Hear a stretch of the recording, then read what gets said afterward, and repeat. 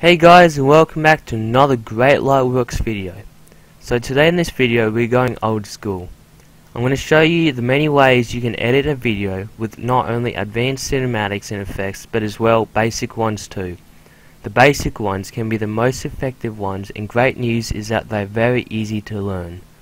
What I mean is the simple transitions such as wipe and fade, but also tips and tricks for the speed of the video. So what you're going to do is start off by importing your video, of course, which I already have done. Then right click on the timeline and click add effects, and under mixes click on dissolve.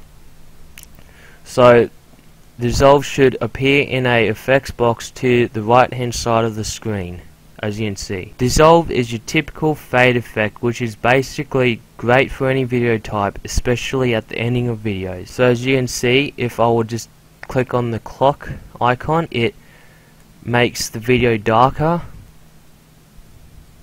If I would turn the percentage up, it will make it darker until it becomes completely black, and I'll tell you why it is great for the ending of videos. So now we're going to start off by clicking on the clock icon.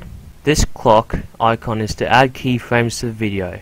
Next, what you want to do is drag the red line to the very start of the video and change the amount value to 0. So depending on your Lightworks program, it might have already done that. So this tells the software to change the entire video to 0% because we want the ending only to fade out.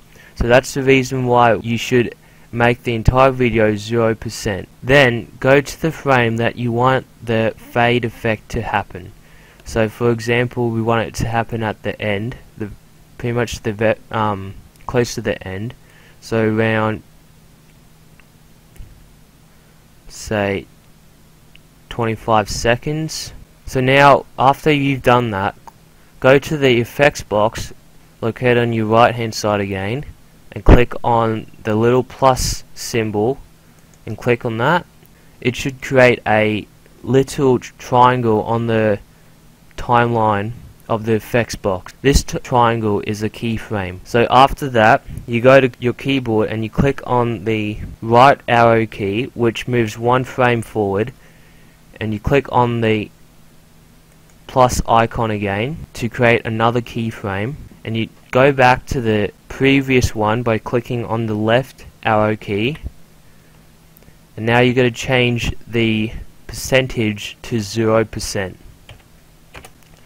This technique is used to separate the video into two, so you can understand which part of the video you want to add the dissolve effect.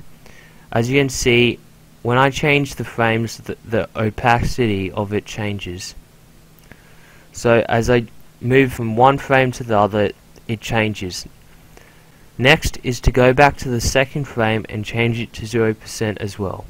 So go to the second keyframe that you made and change it to 0%.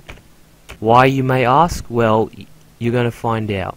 Finally, drag the red line to the very end of the video. Now here's a tip you should keep, as it saves a lot of time. Instead of trying to find the last frame of your video, go to the effects box and drag the red line, this red diamond here, on the effects box under the timeline.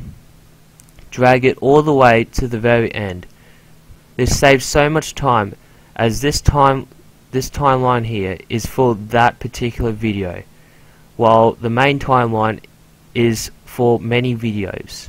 Anyway, do that and click on the keyframe button again and change the amount value to 100%. So now if we would play it from near the end,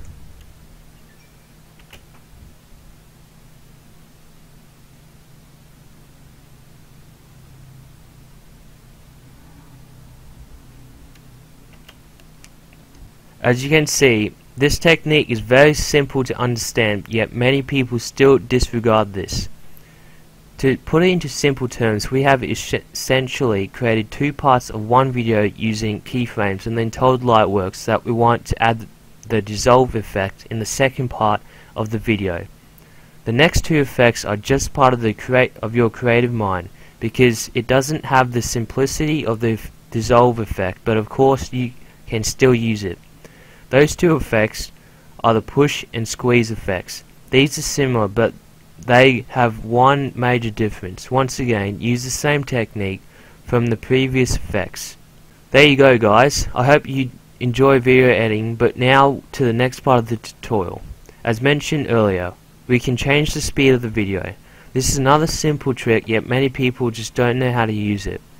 Go to the bottom right hand corner of the main timeline and click on Advance. An option should appear on your right hand side.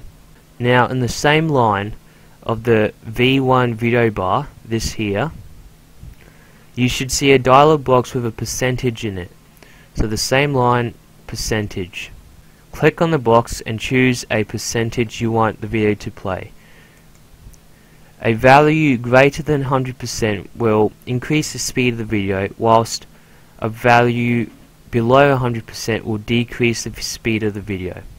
Here's a problem I'm going to tell you guys, because depending on the video, the speed increase or decrease may lengthen or shorten the video. Therefore, the duration of the video when at normal speed will still show on the timeline, so you're going to have to end up cutting it, because you're going to end up with blank space, as you can see here. So if I would change the speed of it, as you can see, there are blank spaces right there.